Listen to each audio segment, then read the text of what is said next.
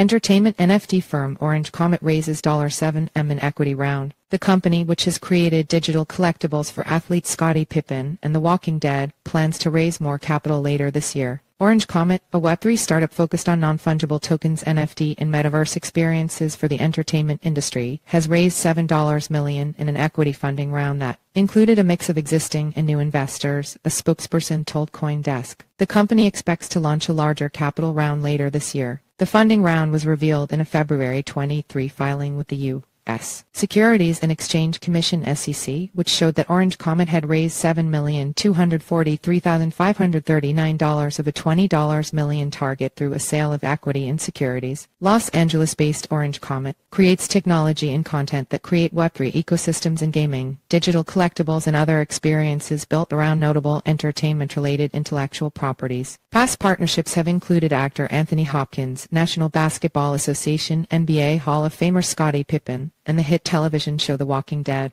Orange Comet is creating unprecedented ecosystems and driving fan engagement in ways never imagined in the world of Web3, said President Will Maris in an emailed statement to CoinDesk. This financing will help us execute on a number of important and exciting initiatives as we continue to deliver new technology and dynamic content to the market. Orange Comet was co-founded in 2021 by television and film producer Dave Broom, National Football League NFL Hall of Famer Kurt Warner, and musicians Gloria and Emilio Estefan.